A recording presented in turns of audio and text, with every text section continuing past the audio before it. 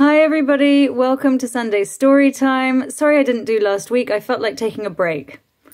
I'm moving on to chapter 4 now. This is the chapter called So Easy, and this is the beginnings of when I start to talk about the theory of the creative voice itself. So the book is called The Creative Voice, and the creative voice is a concept that applies or means the true expression of a person. So even if you're not a singer or any kind of creative artist, you still have a creative voice.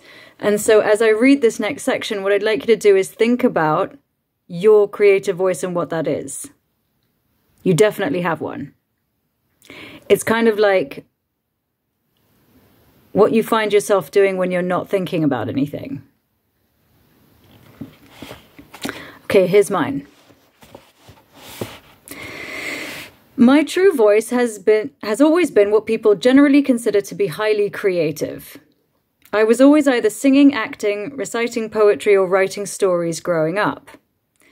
When I was 9, I acted in a film called Miss Beattie's Children. It won 2 national awards in India. When I was 10, I did some TV work on a local Canadian TV station called TV Ontario. From 11, I was having lessons in singing, piano, and lambda, and performed as a soloist as well as in churches, musicals, madrigal groups, other groups, and choirs. I also wrote obsessively in my spare time, for absolutely no reason whatsoever. It just happened. This is my nature, my true voice. It never occurred to me that I was creative, so much was it a part of my natural behavior. But when I was 16, all of this vanished. The activities that had until then come entirely naturally stopped at the breath.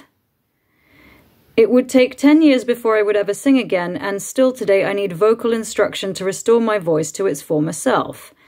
That is not to say that singers don't need training. They do throughout their careers, but I need vocal instruction to guide me back to being able to sing at all. So much did I detach from my natural instrument. Slightly different. I am not alone in this story. I may be a singer that stopped singing, but I'm not alone in feeling that I lost my voice. Many people feel they lose their true voice, that a critical teacher or sibling or parent made them shy away from expressing themselves as themselves. Do you relate to this story? Do you feel that at some point you lost your true voice? The good news is that you only feel this way because your true voice is still with you. For if it wasn't, you wouldn't feel it as a loss. We all have a true voice within us, one that wants to express in its own way, a free and spirited voice that is impulsive and wild, even if social life trains us into obscuring its expression. I'll read you one more line. But it is not limited to the audible voice any more than voices are limited to sonic life. We ascribe to it the word voice for conceptual convenience, but it could be any pastime, any form of personal expression. I'm really excited to hear what you think your creative voice is. If you want to, you can put it in the chat. But think about it. What do you do when you're not watching yourself? When you're just being, what are you doing?